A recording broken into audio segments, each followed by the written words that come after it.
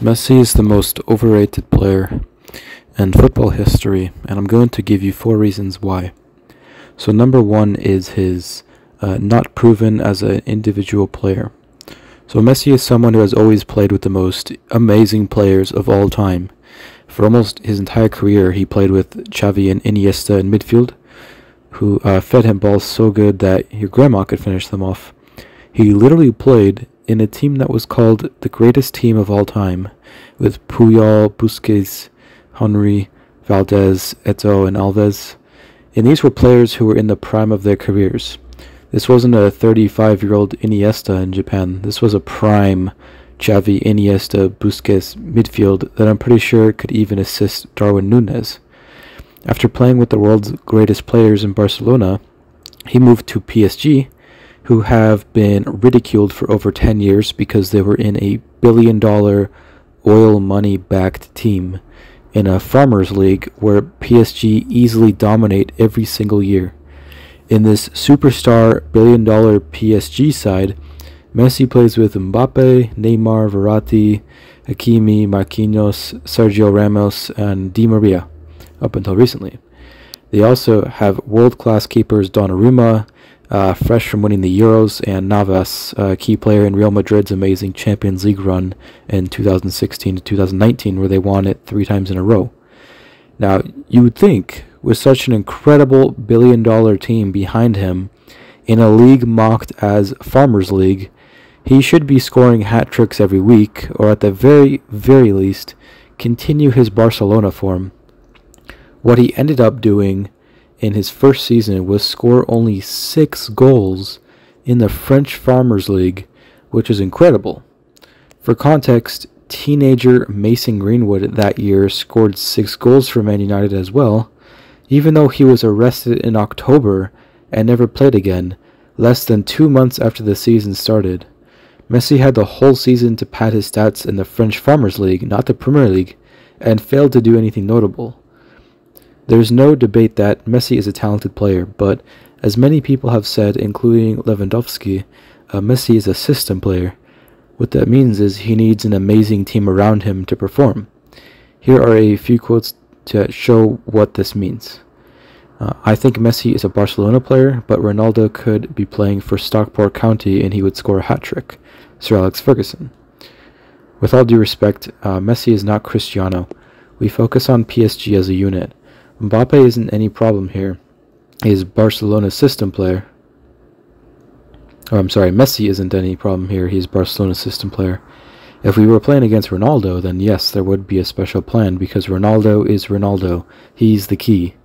And that was Coach Clement, who was the Monaco coach. He answered a question about how to stop Messi. And he was right. So that game in February, Monaco beat PSG 3-1, and Messi didn't score or assist. So now let's talk about the Argentina national team. Messi was so upset to have won nothing with them that in 2016 he retired from international football after losing the Copa America against Chile. Not the attitude of an elite player. And he finally did win the World Cup in 2022, although there was much controversy surrounding it. 5 penalties were awarded to Argentina, and more than a few of them under controversial circumstances, including diving. Fans were left wondering why VAR had not overturned the decisions after instant replays revealed clear diving that would make Neymar proud. Aside from the penalties that many fans call gifted penalties for Messi, he wasn't even their best player. He wasn't even their second best player. Emiliano Martinez and Enzo Fernandez and Di Maria all performed much better.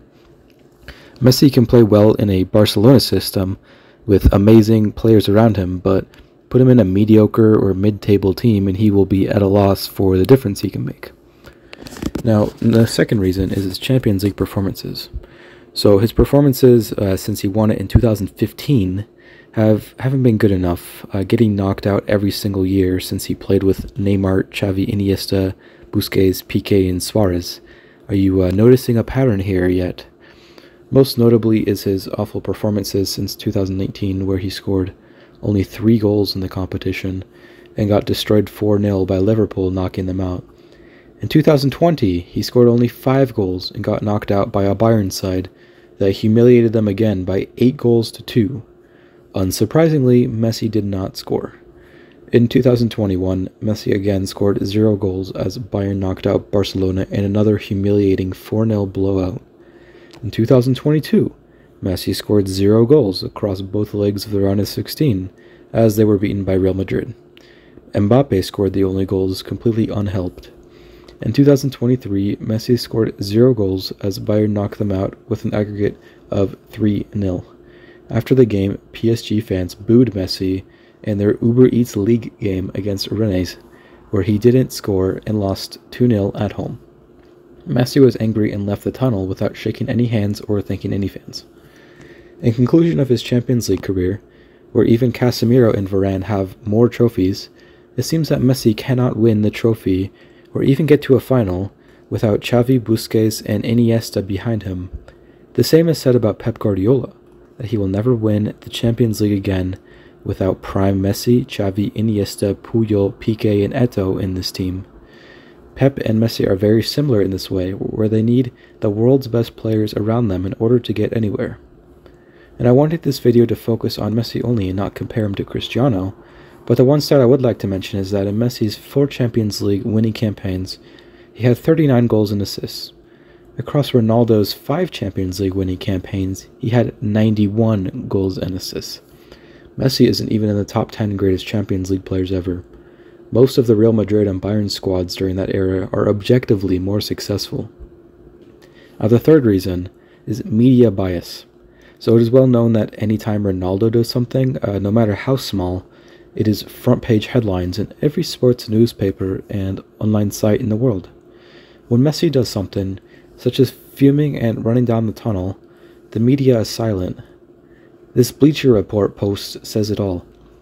They used to post things like this all the time, making fun of the Farmers League and PSG's dominance until Messi came. All of a sudden, they stopped calling it that, and even made posts congratulating Messi for winning the Uber Eats League last year.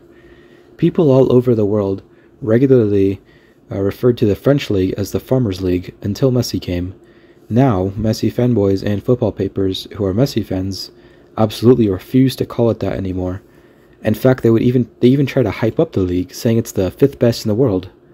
We all know how they would feel about the French League if it was Ronaldo who went there and Messi went to the Premier League. And Messi's 2022 World Cup victory is another example of bias in the media. Can you imagine the ridicule that Ronaldo would receive if he won the World Cup due to being granted 5 penalties? The chance of Penaldo would still be heard today. But because it's Messi, people change their mind and say Messi is amazing for winning the World Cup, and don't even talk about the penalties controversy. Those penalties were set up by his teammates, by the way.